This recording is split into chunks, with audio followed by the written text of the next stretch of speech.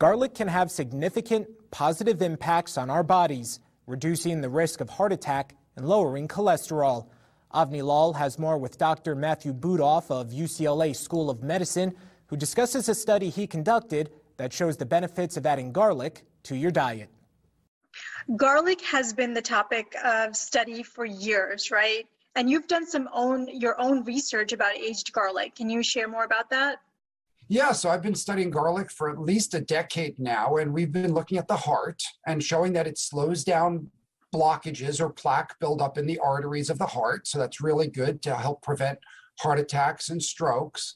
It also lowers cholesterol and blood pressure. So we think it's a heart healthy supplement.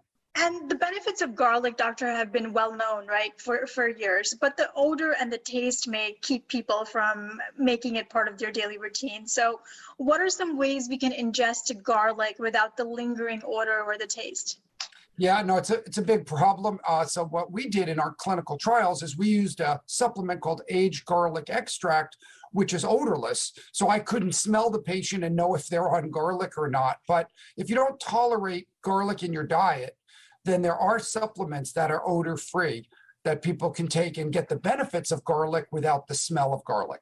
Doctor, can you talk more about the benefits of garlic? What else did your study reveal? Yeah, so, we know that it lowers blood pressure, which is great. It lowers cholesterol, which is helpful. It reverses the plaque in the arteries, so it's not liquid Drano. But it slowly moves the plaque in the right direction so that we have less and less buildup in our arteries of our heart.